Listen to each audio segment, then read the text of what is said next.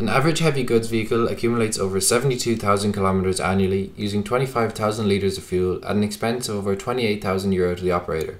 HGVs are responsible for 6% of Europe's carbon emissions. Despite some improvements in efficiency over the last few decades, this figure continues to rise due to the ever-increasing demand for road freight. With this in mind, all possible avenues for increasing efficiency should be considered. We found aerodynamic losses to be one of the greatest inefficiencies in modern HGVs, and found that they could easily be improved. This is our proposed solution. Starting at the front of the truck, we analysed the truck face. Due to a regulation stipulating a maximum length for a tractor and trailer combination, as measured from the front of the tractor unit to the back of the trailer, many manufacturers have gone with the cab-over-engine design to maximise trailer lengths and therefore profits. The resulting truck shape is a safety hazard and an aerodynamic disaster. The flat face causes a large high-pressure region in front of the truck.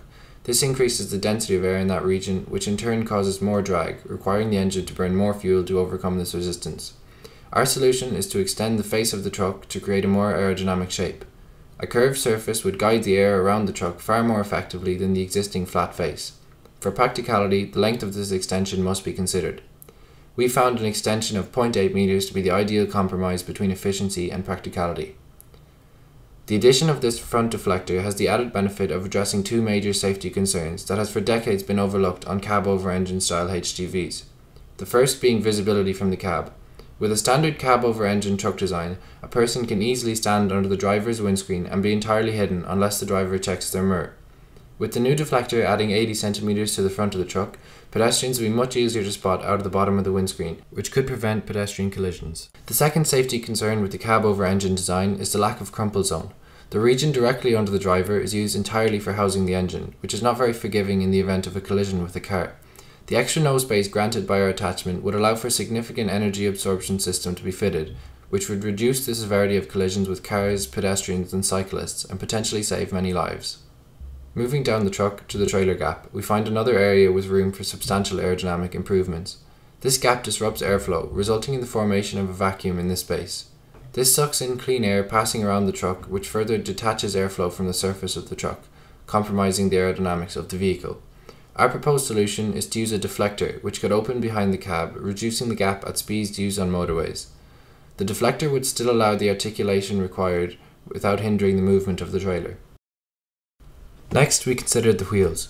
The deep centre of truck and trailer wheels can establish turbulent airflow due to vortices created in the spinning wheel and the ventilation holes for brake calipers. This turbulent airflow accounts for up to 8% of total vehicle drag at 100 km an hour.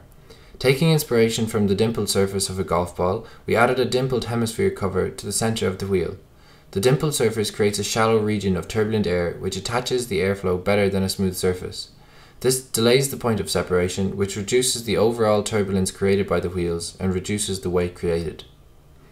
In conclusion, our research has shown that there could be major energy savings made through improving the aerodynamics of HGVs.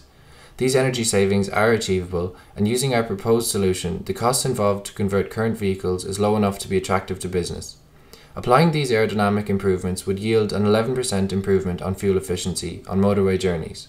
Driving a truck with a poor aerodynamic setup is equivalent to a driver setting his wages on fire twice a year. Through the widespread use of these aerodynamic improvements, carbon emissions could therefore be significantly reduced in the short term, creating a quick win solution for both business and the environment.